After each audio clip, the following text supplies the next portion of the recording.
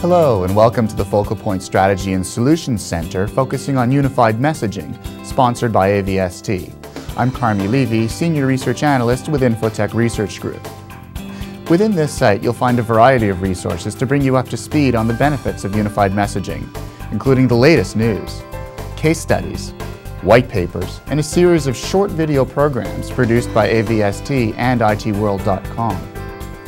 In this segment I speak with Hardy Myers, President and CEO of AVST, about understanding what unified messaging is, making the business case for it, and explaining the difference between unified messaging and unified communications.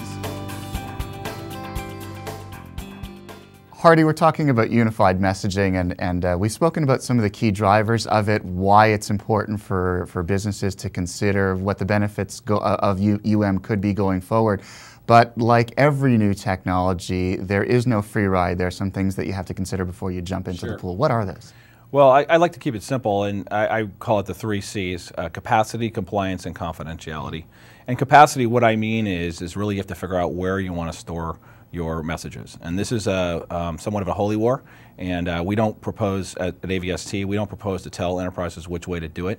The point is they need to know that there are different ways to do it, and they should definitely, when they're looking at unified messaging solutions, consider that.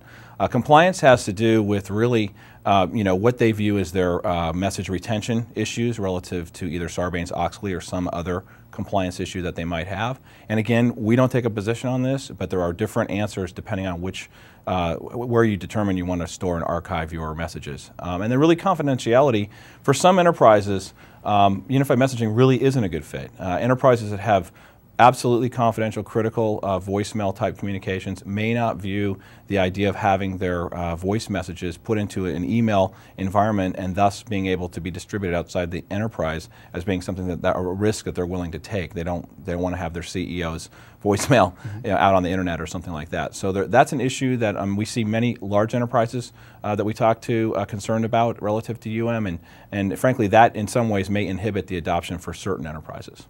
So obviously what you have currently in place, your legacy applications, your legacy infrastructure will color your unified messaging strategy going forward. How then do you, what are the considerations that you need to think through as you look at your legacy infrastructure and plan a implementation? Sure. Really two questions, really two issues to consider. One is interoperability. So you want to make sure, for example, if you're not going to change your telephony infrastructure over the next few years, you want to make sure you can acquire a unified messaging solution that can interoperate with that legacy solution, number one, or legacy telephony infrastructure. Do all solutions offer that, or is it a tough navigation? There are some that do, and there are some that don't. And so it's just, before you spend a lot of time going down a specific path, you want to make sure that the ones, if in fact you're not changing your telephony infrastructure, that you are talking to vendors that support the interoperability requirements that you have in your enterprise. The second issue really is one around your groupware application. So, for example, Microsoft Exchange, Lotus Notes, Novell groupware, and whether or not you're going to stay with your particular groupware application or you plan to change. Because if you plan to change in the future, again, it's really important for you that you have what I call groupware interoperability. That is, for example, if you're a Lotus Notes shop and you're ultimately going to go to Exchange or vice versa, you want to make sure if you're deploying unified messaging today that if you decide to switch your groupware 2 or 3 years from now, that you've essentially future-proofed your investment by having a solution that's a unified messaging solution that's flexible enough to make that transition. So is it possible then, if you're not careful and you don't dot all your I's and cross all your T's, that if you move into unified messaging without planning to this degree, you could lose some functionality? Well, you may have to buy a new solution, yeah. So yes. Spend twice to get back to the same place. That's something that, my experience is most enterprise IT guys don't like to have to deal with. So interoperability is a critical issue in the corporate communications environment today. I keep harping on legacy. I apologize for that, but it's an important consideration for most IT managers. Earlier, you had said that isn't for everyone at this point in time. Can we dig a little bit more into that? Sure. A couple things. First of all, there are core applications or capabilities of the legacy Octel the VMX systems that we see enterprises wanting to retain.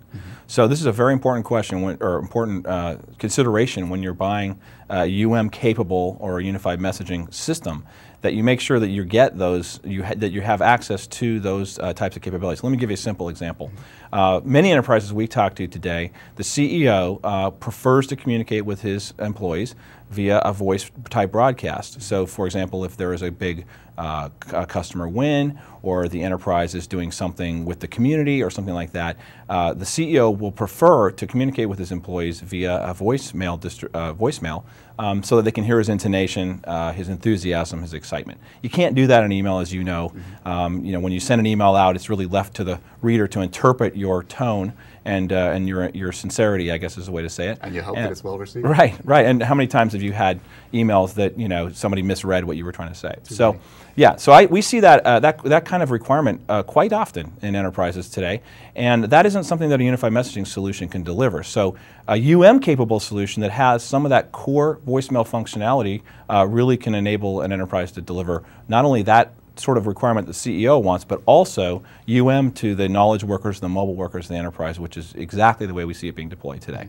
So regardless of internal maturity and roadmap, looking a little bit further afield, the context within which this is all occurring, states in the United States, California being one of them, are starting to enact legislation that governs use of mobile equipment while on the road. And so that will have an influence, won't it? Absolutely. I mean, this is a very interesting area because, I see a legislative mandate emerging that really requires mobility or mobile applications to be hands-free.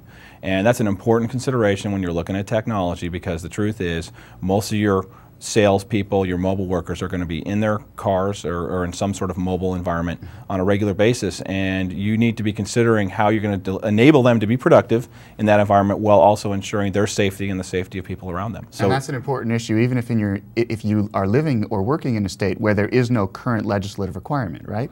Yes, I mean there have been several lawsuits towards companies where employees were using company cell phones or doing company business, and they were not paying attention to what they were doing, and they caused an accident, something like that. So it's an area that we think is very important for enterprise IT people, enterprise executives to consider when they're making this evaluation. Good points to consider, Hari. Thanks for joining us today. Don't forget to check out our final segment, where we discuss how important a phased approach is to implementing unified messaging. On behalf of AVST, thanks for joining us.